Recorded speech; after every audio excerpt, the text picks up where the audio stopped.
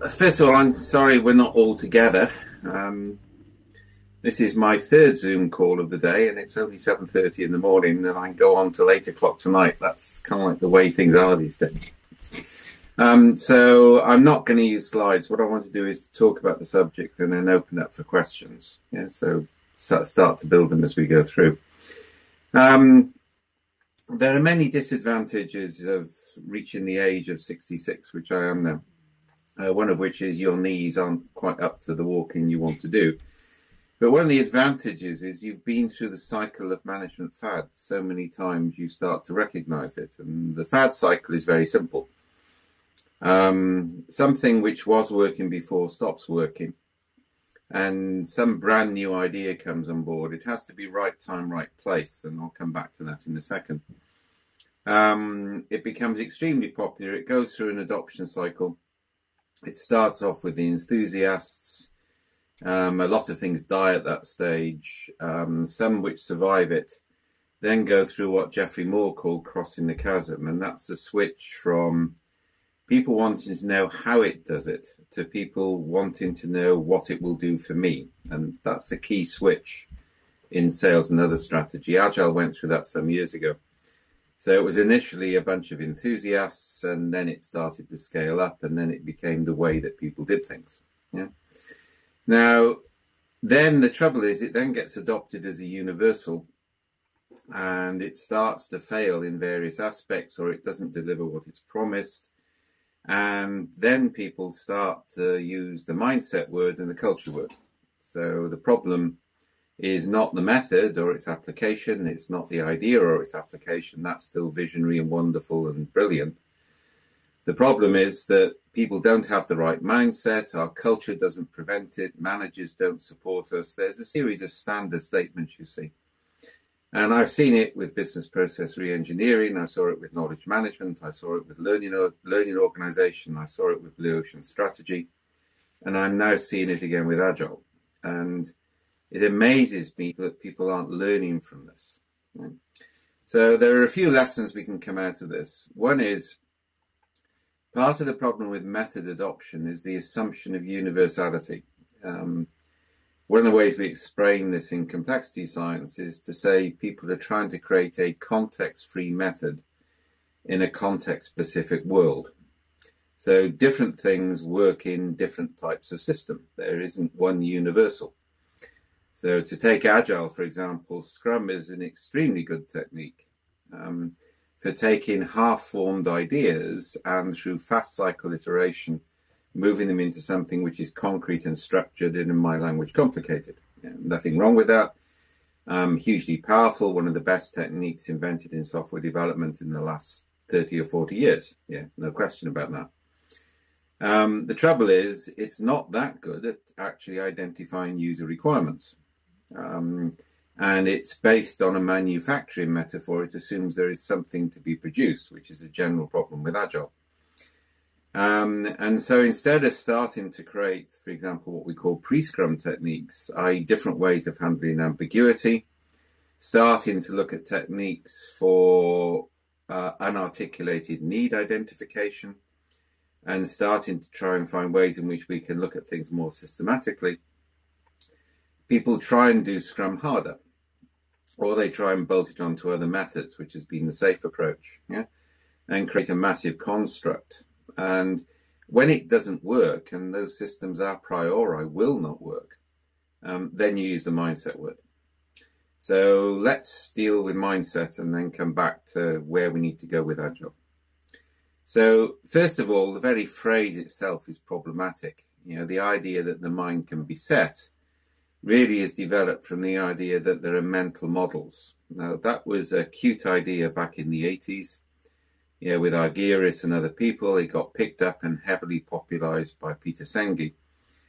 And if you go back and look at it, you'll find that period was when we were all getting really excited about the tremendous power of computing. And I started off programming with punch cards, which means I have coding discipline. You get a compile error on card 3, you kind of like try and get it right first time. And I still remember at school, we were taught how to use punch card machines. and told that if we acquired that skill, we'd have a job for life, because that's what people thought it was about. So I've lived through that period from when IT was just a sort of vague thing, and it was only used for huge number crunching. The year I was born, 1954, famously IBM said there was only a market for 6 mainframe computers worldwide, because only 6 cities were big enough to justify using a computer for their telephone directory. So that's been my life. Yeah. What the problem with the whole mental model thing is, it assumes that the human mind is like a computer. So it's got a series of programs that it's run. And you find people using computer language here. Yeah, they don't just talk about mindset. They say we've exceeded our bandwidth. And they use a computer metaphor to describe the way the human mind works. And this is just really, really bad science. I pulled my daughter when she was 16 out of A-level psychology, because the opening chapter of the textbook said the basic assumption of psychology is that the human brain is a limited capacity information processing device. And if she was going to be trained in that for 2 years, there were better things for her to do. So despite my hatred of sociology, she did that instead and became an anthropologist. So the computer model of the human mind was deeply problematic, and it remains problematic to these days. It's almost like the language of programming.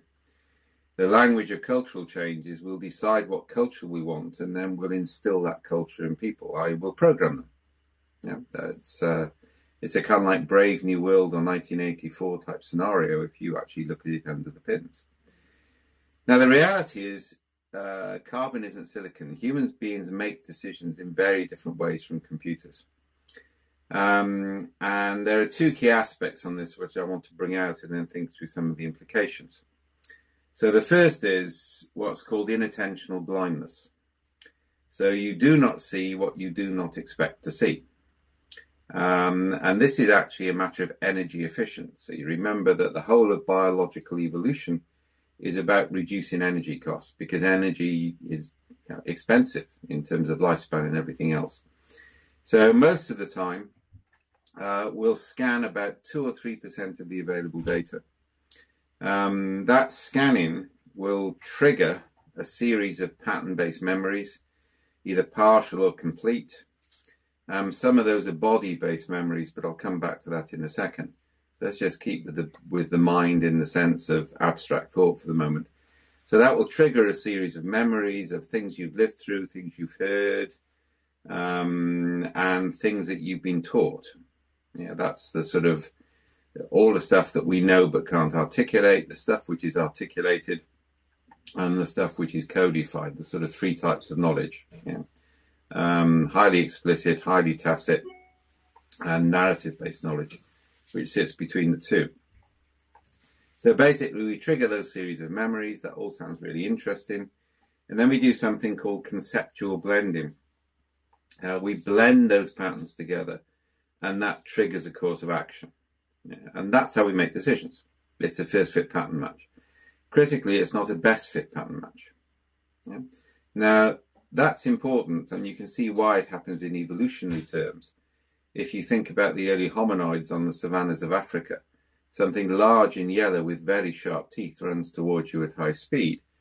You don't want to autistically scan all available data, look up a catalogue of the flora and fauna of the African veldt, and having identified lion, look at best practice case studies on how to avoid lions. What you want to do is to make a decision very, very quickly based on a partial data scan, and then run a lot faster than your companion. So that's how we evolved to make decisions, and that isn't going to change in the foreseeable future. Yeah? So the key thing in decision support and decision making is actually what stimulus you give people and what memories it triggers. So I'm going to repeat that because it's important, is how do you stimulate people and what memories are triggered? And actually what is known as mindset is actually in the individual a triggered set of patterns. Yeah, it's a triggered set of memories. It's not actually fixed. It may form a stable pattern. Yeah, so at times, particularly if people get perverted in the way they see the world, or they get limited experience. But it's not a mindset and it's not a model. It's an associative set of fused and blended memories. The other thing which is important to realize on this, that there are chemicals in the brain that ensure that we never remember anything the same way twice. This is Walter Friedman's famous work. Yeah. Now, the reason for that in evolutionary terms is by introducing constant minor mutation, you increase the ability of humans to actually stimulate or do things in a novel way. So we will remember things differently. Yeah. So that's kind of like key fact number one, and linked to that is the famous experiment, which has been repeated and validated many times. You give radiologists a batch of x-rays, you ask them to look for anomalies.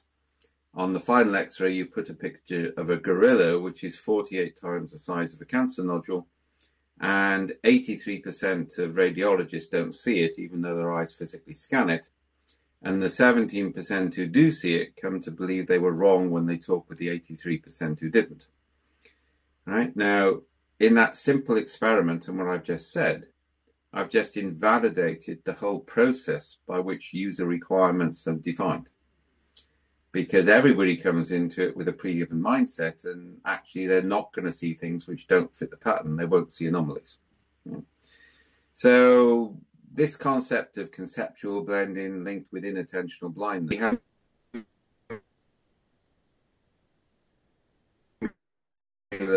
and memory triggering rather than mindset or mental models in that sense. So that's key. The other key thing, and actually there's three come to think of it. The second key thing is that we don't make decisions in isolation from other people. And this is a key finding from both cognitive neuroscience and from complexity theory. What matters is how people connect. In fact, how they connect and who they connect with is far more important than who they are. Particularly during times of extreme change or stress, and we're living through that now, who you're interacting with actually has a much more profound influence on things than who you are originally. Anybody with teenage children will know this, that when they hit puberty, what you most worry about are who their friends are, because they've moved from you being the prime influence to their peers being the prime influence. And the friends teenagers have around puberty basically form them for a very long period of their life thereafter. So if it goes wrong, then you've got a problem. So this collective interaction is also a part of what we're talking about. And a large part of that is informed by the stories people listen to around water coolers. Yeah, it's the stories you get told when you join a company. Some of our work, for example, is to capture those stories. They're often called sacred stories. The stories that everybody gets told, the stories about the founder. And Cognitive Edge is now 25 years old, and Cynefin as a framework is 20 years old. Sorry, it's the other way around. Cynefin as a framework is 20 years old. Cognitive Edge is about 15 years old. But even then, I founded it.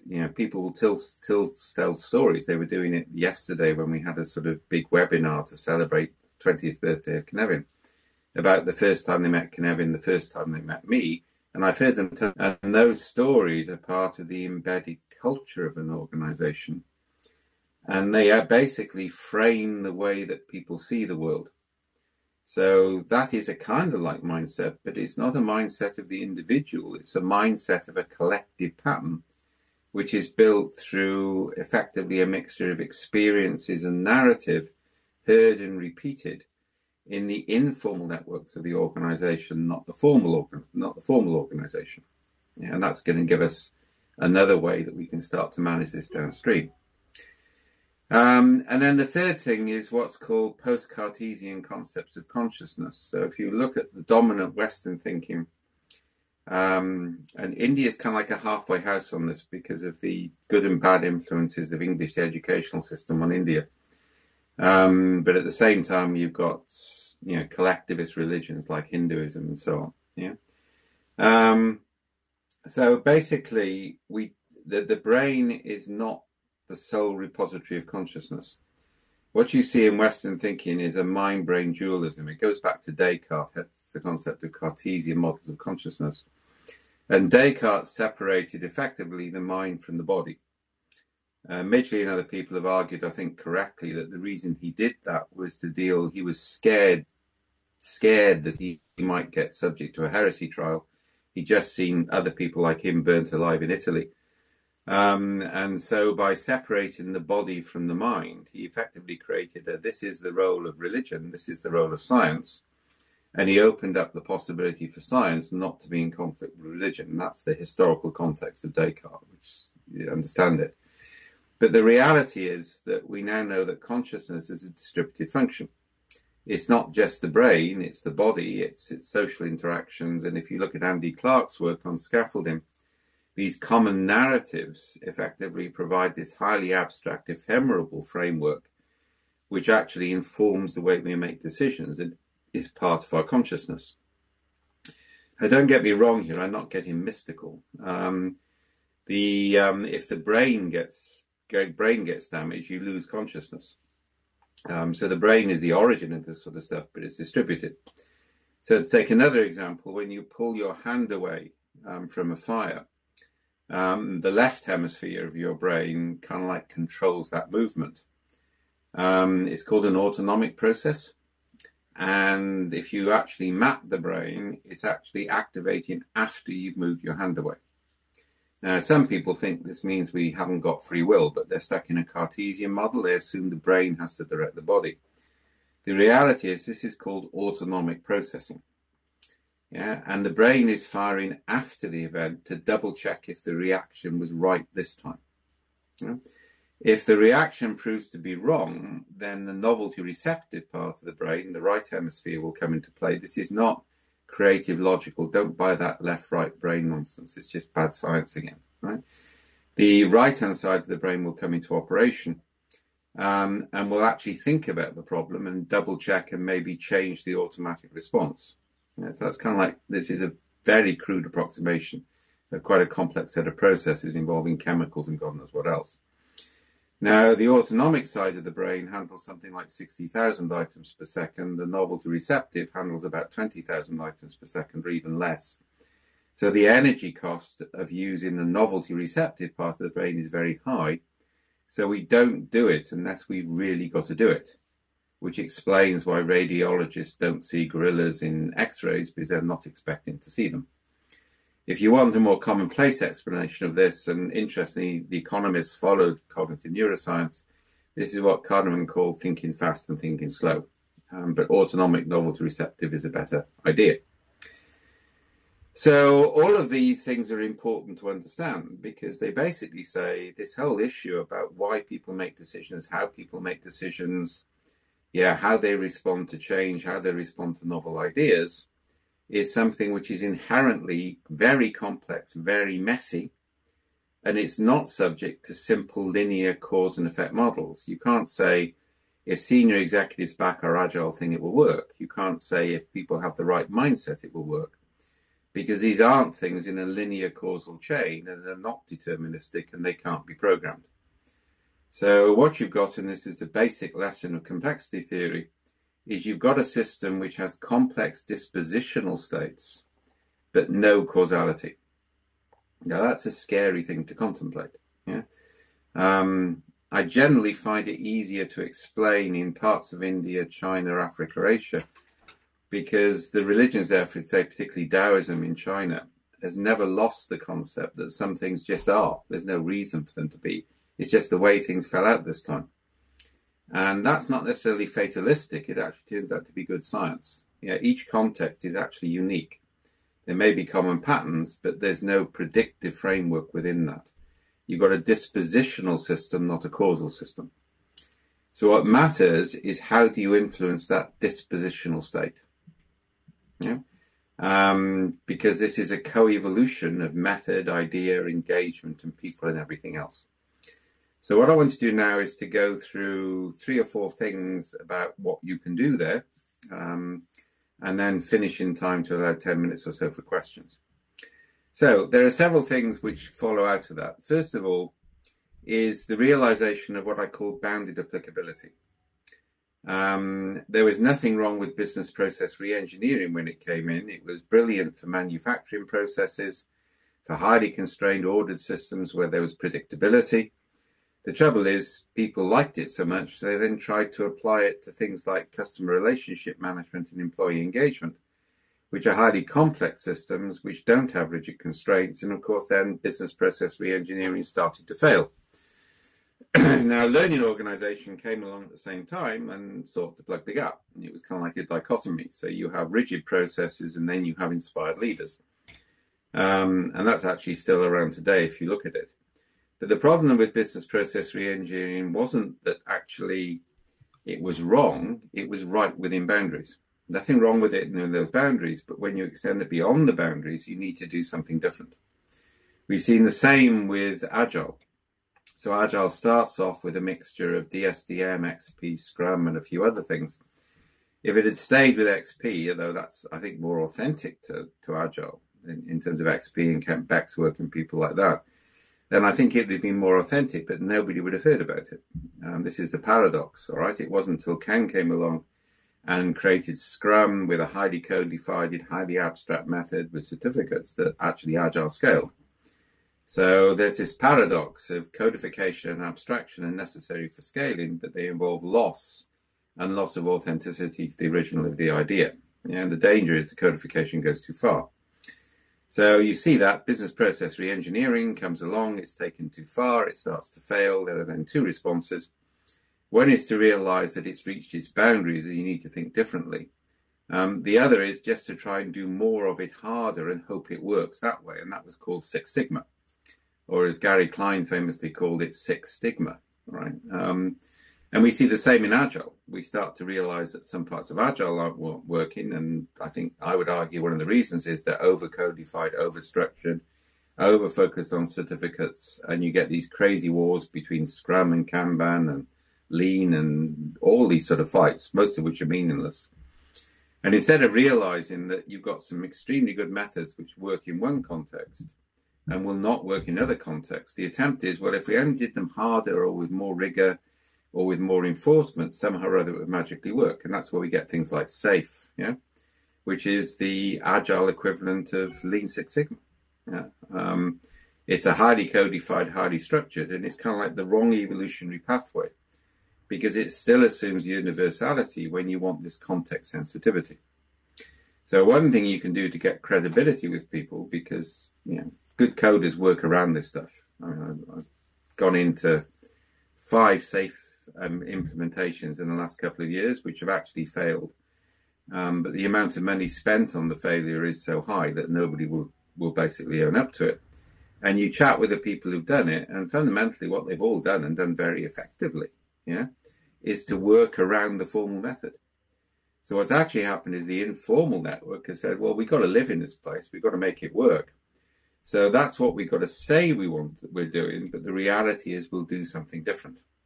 And we saw this in the early days of Agile, by the way. I remember working with Telstra, and they had waterfall projects. And waterfall projects are perfectly legitimate for large infrastructure work.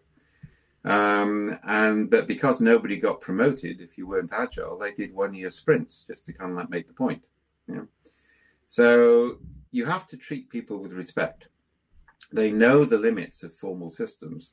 They know you actually have to have a mixed methods approach. But they will game the system if you try and take one thing in and adopt in their fashion. So that sort of respect is kind of like a key thing that you need to do in the initial stages. The other thing you need to do is to recognize that informal networks in companies are more important than formal networks. In the original work I did in IBM, which gave rise to the Cynefin framework, and I think I published this about 18 years ago, in an article called Complex Acts of Knowing, which is now, I think, the 3rd most cited article in the field of knowledge management, has won several awards, right? But not because it's a particularly good article, I was just the first person to use complexity and knowledge, so that was advantageous. And one of the pieces of work I did there is a balance between informal and formal communities in IBM. And the ratio was 60-1. And that was only between people using virtual environments for collaboration. It was probably bigger, in other words. And the real trust and the real values of the organization, the culture of IBM, was it is informal networks, not its formal system. Because the informal networks made the system work despite itself.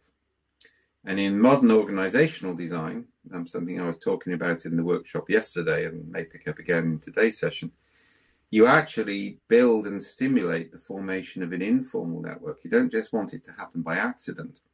Techniques like social network stimulation, for example, if run every 6 months, will ensure that within 18 months to 2 years, everybody in the organization is within 3 degrees of separation of everybody else based on a trusted work relationship. Yeah. Now, if you've got that type of network density, there's a whole body of stuff you don't have to formally manage anymore. And you can start to use the informal networks to identify clusters of stability, which become formal communities and formal practices. So it's kind of like you may have a formal garden and a wildflower garden. If the formal garden starts to get, problems with disease, because it will, it's highly formal, it's not as resilient, you start to go to your wildflower garden to find new things which bring in disease resistance. And that's the informal formal. So one of the ways you manage culture is to interconnect people in tight informal networks. And you won't know who's connected with who, but you'll know the network is connected. These things, they're like the fungus, which in soil intermeshes with plant roots and provides a symbiotic relationship. The plants couldn't flourish without the fungus, but the fungus is difficult to find and is deeply entangled and spread throughout the organization. So intervention number 1, build your informal networks, place more reliance on them and less reliance on formal systems, because also the informal networks are the water cooler conversations which define your culture. The second thing is map the culture. And by the way, culture and mindset mean the same thing in popular use. So I'm going to use the culture word more in the sense, map it. So we do this, for example, and there's 2 ways we do it. One is we'll take a series of Gaping Void cartoons. You can see some of them behind me on the wall, along with the Starbucks mug collection, which, being as I haven't flown anywhere for 9 months, has got no new additions, which is depressing. So we present a series of cartoons, and we can do these which are culturally specific. In Japan, you would use a different style than in America, for example. People choose the cartoon which most represents what things are like around here, which is a definition of culture. They tell a story of their own experience or their friend's experience, which is a proxy for their own without accountability, which illustrates why they chose the cartoon. They then self-interpret that cartoon into a series of geometric shapes. These are designed to be ambiguous so that you don't know the right answer, shifting to a level of abstraction. And then from that, we draw contour maps which map the attitudes. Now, to me, we should start talking about attitudes, not mindset or culture, because attitudes are a lead indicator, whereas compliance is a lag indicator. So if I can measure attitudes, and if I've got a big contour map, I've got clusters here and clusters there. I've also got outlier clusters, who are the 17% who are seeing things differently, and they've seen a gorilla, and the 83% are listening to them. That ability to map that and say, okay, is this what we want to do? We want something different. And if we want something different, then we start to nudge the system so it shifts in the direction we want. And kind of like this is the second key message I want to bring out, which is called vector theory of change. In a complex system, you start journeys with a sense of direction. You don't have specific goals. And the trouble is the management consultancy market, the popular methods market, has got everybody rigidly focused on defining where we want to be without paying attention to where we are. The reality is evolving from the present is a lower energy cost, is a more resilient solution and more effective than trying to achieve an unattainable goal in the future state. That's sort of eschatologically an error. And I'm using eschatology deliberately because this has a sort of religious fervor behind it. In the true believers in Agile, they have some of the worst aspects of Bible Belt fundamentalism about them at times. So understanding and mapping the water cooler culture is key. And then the third thing, and the thing I really want to sort of finish with, and the most important thing actually, is this whole concept about knowledge is enacted and embedded. What matters is what you do, not what you say. And the real problem in the company is to adopt the language of Agile, but then not be Agile in practice. When I work with leaders, one of the things I say to leaders is if you've got a bad rumor spreading about you and people are saying things you don't want to hear or which you think are incorrect, don't tell people they're wrong. Don't go on the public platform. Don't issue press releases. Go out and physically do something which makes that story impossible to tell. Yeah? So, and this is the issue for managers and everybody else. The way we actually manage determines the culture. The way we actually act in the system creates the culture, not the things that we say. And there's far too much verbalization. I mean, sideline on this. One of the studies I did in IBM is we went to the corporate mission statements, which are now called purpose statements, yeah, or principle statements. I mean, they're all the same thing. It's just people use language, to try and pretend they're doing something new. So we took all the mission statements of, I think, 150 IBM companies, clients, and we did a linguistic analysis on them, and they're sort of 85% say the same thing.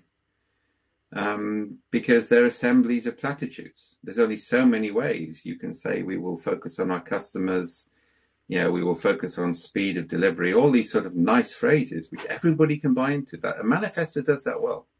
A manifesto gives us a verbal statement of what we would like to achieve. That's all good news. What then matters is what we do, not what we say. Yeah. So if you don't live that agile journey in the way you manage, you've got a problem. And part of the problem is if you try and enforce methods rigidly and you don't recognize there's the occasional distinction, you've got a problem. So I've seen people, for example, who absolutely insist all sprints must be 2 weeks. I mean, that's what the manual says. And your retrospective must take place in this format and mustn't take place longer than that. No variation is allowed. And that will just mean you drive the behavior people want to exhibit underground. Yeah. It will actually take place before the meeting or around the water cooler. And this sort of inability to recognize flexibility, to recognize people's needs is a key issue. Yeah. So kind of like the third lesson I'm drawing out is this, respect the fact that hypocrisy is a major factor. Fairness is a major factor for humans. If you ask people to do things you don't do yourself, then they won't follow them. And the more aspirational the things you say you want, the more likely you are to fail them in practice. Management is about pragmatism. Okay. So I want to finish off with something which relates to that, which is called the See, Attend, Act framework for sense making.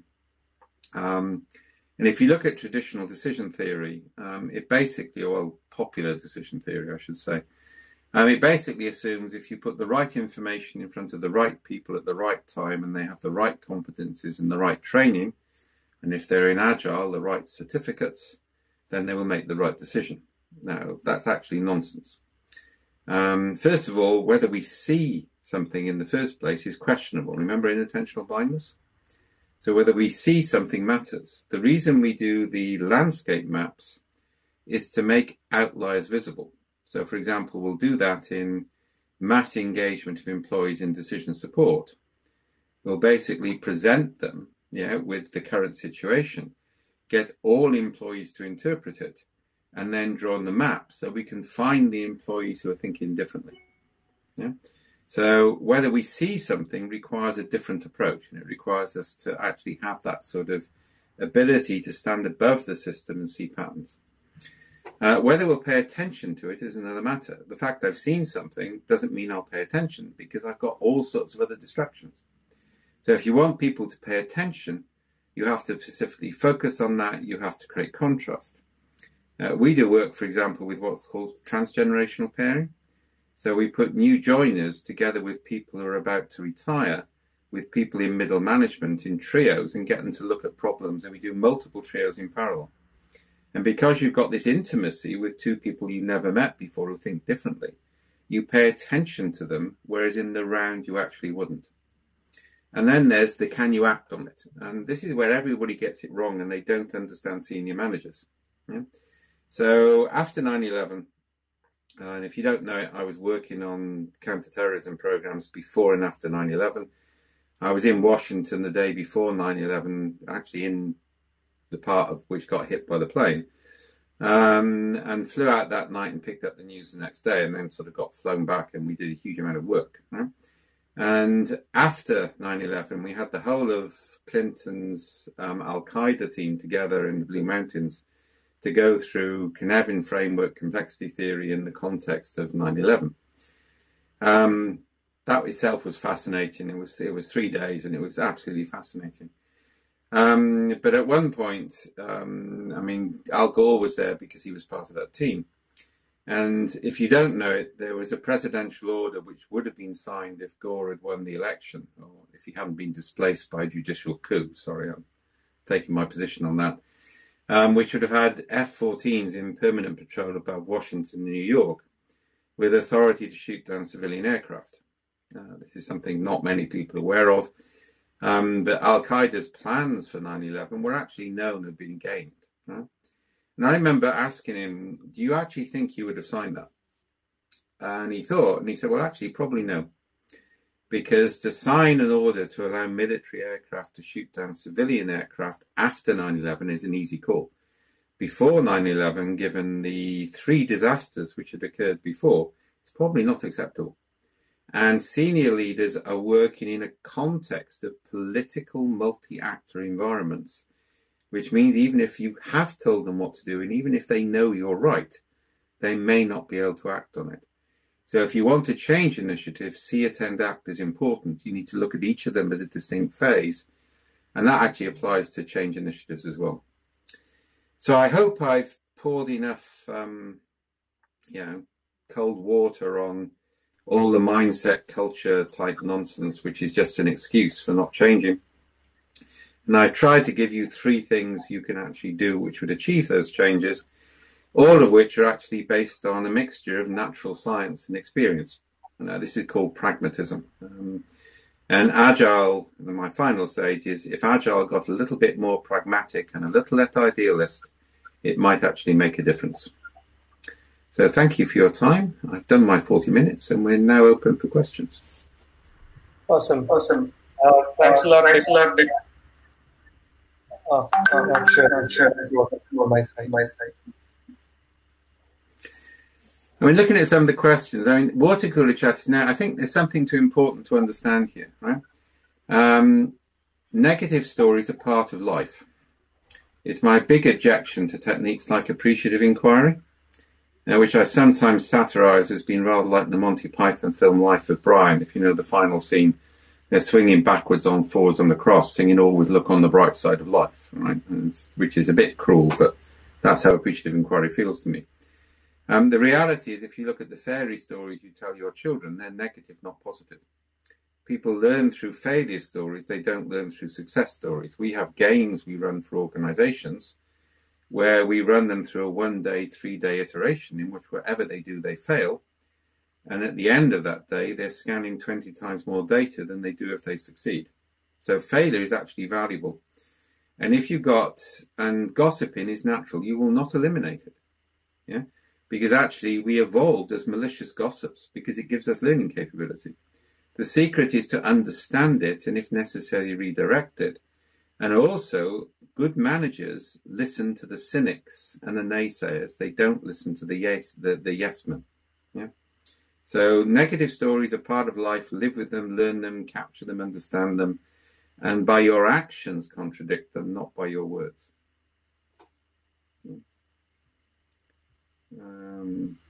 And sorry, somebody just said culture dictates if a company is going to have a negative water cooler chat or a positive one. First of all, water cooler chats will be positive and negative in crude mixtures, and it's that which determines the culture, not the other way around. You've got that the wrong way around. Any more? I'm looking in discussions. I'm not sure if I'm meant to be looking somewhere else, guys. Yeah. No, I think that's it. We have 2 questions. We just had one more. Okay, so am I looking into discussions? Oh no, Q&A. Sorry. The Q&A. Yeah, that helps. All right, it's a bit obvious, yeah. First of all, Agile needs to stop becoming a bandwagon. Yeah. Again, this huge mistake that people actually do is they try and roll out something universally rather than rolling out where it's appropriate. What we do with dispositional mapping is recognizing which aspects are ready for Agile and which aren't. Yeah. Also, there are some things which never should be Agile. Yeah, I mean, Martin has been saying this for some time. Google have been saying this for some time, that Agile is suitable for fast iteration, high consumer interaction type projects, but is actually really poor at long-term infrastructure investment projects where you need to use different tools and techniques. Yeah. So leaders jump on bandwagons because they're desperate and because they've got short cycle requirements for shareholders. Your role, if you're in HR or in the Agile transformation team, is to stop the over-enthusiasm and get pragmatic and do things in part, and don't throw away what's valuable in the old. Yeah, I think that's kind of like a key message, right? There's always an interaction between grassroots level and leaders, and what good leaders do is they catalyze change. Now, I'll explain that because it's key to dispositional mapping. If you want to nudge a system, you should wait until it's ready to nudge. And then you just put a bit of energy in and it trips it over the edge. And that's how you should see Agile. What the leaders should be doing is doing lots of small things, measuring the attitudes on a continuous basis. When the attitudes indicate that a phase shift is possible, then you trigger the Agile transformation. You don't start with it, because then you set up something to fail. Yeah, and that's kind of like 101 evolutionary theory. I mean, I'll make this general point. Those of us thinking like this are taking an ecological metaphor of the organization, not a manufacturing metaphor of the organization, which means we're talking about bioengineering, not software engineering, in terms of the way we think about it. Can we create transformation more from what outcomes are desired? I actually think you can't. I think the more you set outcome, I mean, let's just take this as a simple matter of logic, all right? Culture is a complex adaptive system. A complex adaptive system has no linear material causality. So you can't define an outcome, because if you do define an outcome, all you'll get are unintended consequences or gaming. Yeah. In a complex adaptive system, you map where you are and you identify the direction in which you want to travel, and you remain open to new learnings on that journey. So transformation needs to be thought more about a journey from the present than an aspirational set of goals in the future. Skill v experience, that's actually a good question. One of the first frameworks I ever created in knowledge management is called ASHEN, which stands for Artifact, Skills, Heuristics, Experience, and Natural Talent, which is a way of looking at knowledge. Right? Now, one of the problems with Agile, it's focused on the artifacts and the skills. It's said, as somebody pointed out in discussion, it was meant to be about people above processes, and it's become a process doctrine. I mean, SAFe is, to my mind, the opposite of what agility is about, because it's just nothing but rigid processes, and to hell with the people. Yeah. So the key thing is to understand that something which is entirely focused on artifacts and skills will scale very quickly because it's high abstraction, high codification. But the reality is it's the heuristics, experience, and natural talent, which is where the value is. And rigid codified processes don't deal with that. So again, I'm coming back to this both and, not either or. You need process-based control in some contexts, and you need dispositional control in other contexts. And your skill is to understand both. Yeah.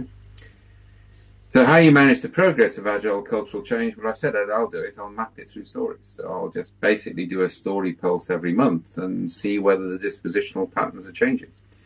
And the advantage of that, it also means I'm engaging employees in the problem rather than just making them subjects. And I can identify whether the system is ready to change, so the energy cost of transformation drops. Again, it comes back to this key point, which I'm making and repeating. You start journeys with a sense of direction. You don't try and achieve goals.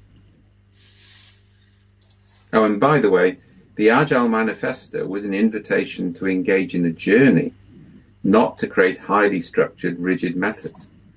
And we still haven't accepted that invitation properly. I can see another question here. How do you bring an Agile transformation and organization when the apparent organization isn't keen on Agile? I mean, I'll say one thing. I would sort of stop using the transformation word. I mean, it engenders either cynicism or rejection. What you actually do is you start to actually practice Agile where it's got fertile ground, yeah? And you start to build the experience and the case and the examples that people can look at. And then you can go to the parent organization and say, look, we did this. What do you think about it? Yeah. You don't say, oh, we've proved that Agile transformation is wonderful. You two need to be transformed, right? As I say, I'll make this point strongly, that the language of American Bible Belt evangelism pervades organizational change theory. Yeah, we have a mission, we have a vision, we're preachers. People who don't follow it are sinful and have to come to the mercy seat at the front of the pulpit. It's all there, right? And, you need to think differently about it. This is an evolutionary journey, and there'll be some setbacks and some progress. And, I walk in mountains every weekend. It's much easier to walk along a sheep track along a contour line than to strike in a straight line across boggy and muddy ground. Follow the contours, which permit change. Don't try and impose change on the system.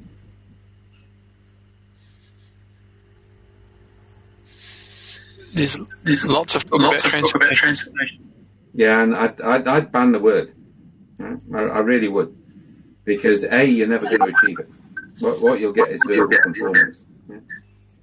What's the relevance of this advice about pragmatism in transformation, mapping informal? Well, mapping informal networks and stimulating informal networks just makes you a more resilient organization. It's just fundamental. And we're doing work on a big merger at the moment where we're merging the informal networks, which is actually far more important than the financial systems. And the trouble is, when you get a merger, the informal networks will solidify in a hostile way. So by running social network stimulation with asymmetric teams across both organizations, we build informal networks to link and connect the group very quickly.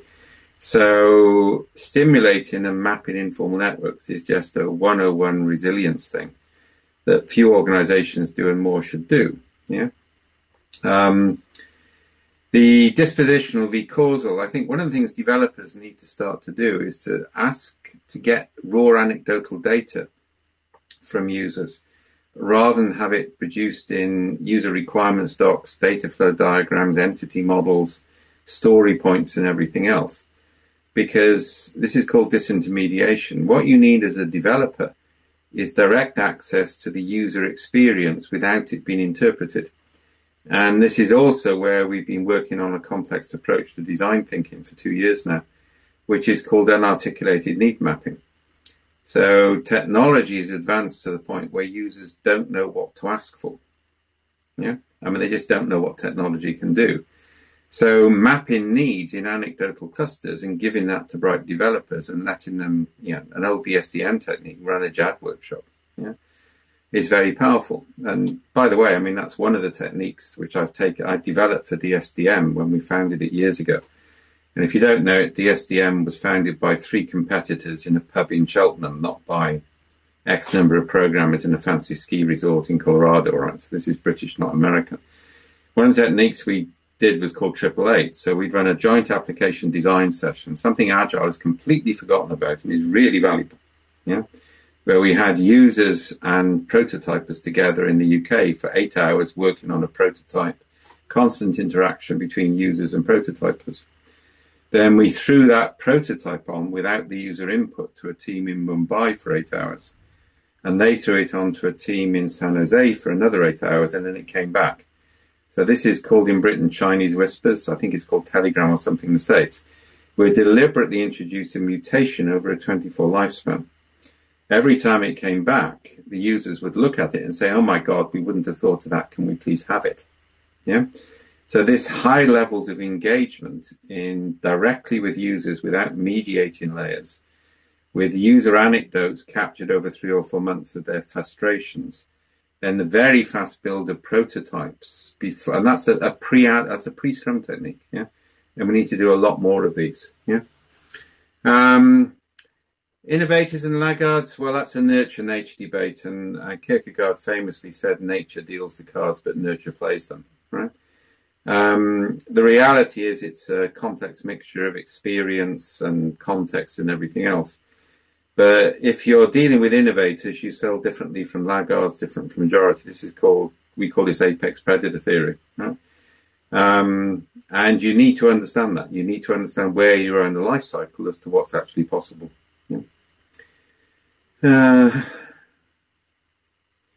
Building block for improving agile mindset in all levels. Well, I've just said mindset is a completely invalid concept, and if you focus on it, you're going to get it wrong. Like they got it wrong in every other movement. All right, what you need to do, is to actually build the informal network, map the culture, prod the system, evolve the system, engage people in the process, and stop talking about it. I mean, there's a general rule on this: the more people talk about something, the more they're getting it wrong. If they don't talk about it, they just know what they're doing and they get on with it. And we need a lot more people just to get on with it. Rather than get into these idealistic excuses and transformations and mindset language. There is no valid natural science basis for the idea of mental models and mindset. It's a complete and utter scientific nonsense. So kind of like start from a different place.